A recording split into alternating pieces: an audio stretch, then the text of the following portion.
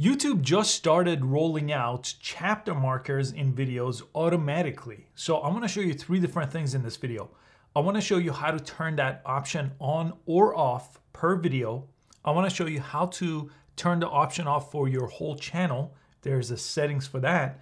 And then the third thing is I want to show you how to override what YouTube is doing automatically, because sometimes they don't do a good job with things like mid-roll ads, for example, and I override those manually.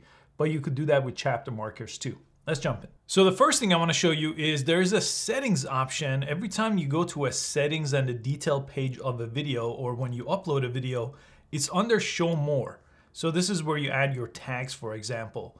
And it says allow automatic chapters. So this just rolled out, and by default, it's going to be checked on when videos are eligible or is available for those videos. And if you press learn more, it's going to basically show you what I'm going to show you in this video. But you could always turn this off per individual video if you don't want it to automatically add chapters to your videos. Now let me show you how to turn this off channel wide, or turn it on if you want that to be a default per video.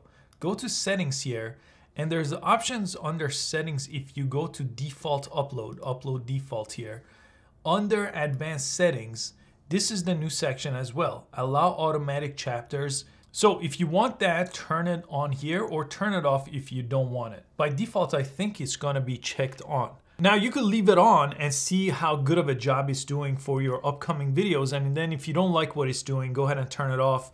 But I'll show you how to manually override the chapter markers too. To create your own chapter markers and to override the automatic ones, you have to add these things called timecode to your video. So this is exactly how it works.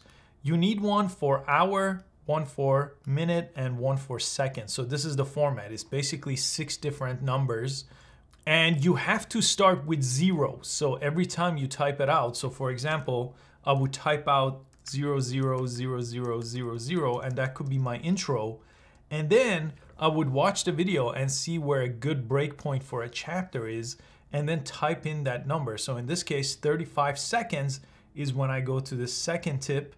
And then at minute and 34 seconds, I go to the third tip. This is gonna basically break it up into those sections for me. So do the same thing. Add the time codes, always starting with 000000, and then go up and then create these breakpoints for chapter markers. Let me play the video to show you what it looks like when people watch it. See, when people watch it, you see this really hard to see breakpoints. If you scroll over, this is the chapter 1, text message, quick edit. This is chapter 2, back tap. This is chapter 3, your phone as a scanner. So you could see it broke it up. It's kind of hard to see, but when you scroll over it, you could easily see the different breakpoints. So I created those breakpoints with those numbers. Now this is brand new, so hopefully YouTube does a good job with the automated version of chapters. But again, if you don't like where the chapters are taking place, you could override it manually using this method. I hope you found this useful. Please give it a thumbs up, and I'll see you next time.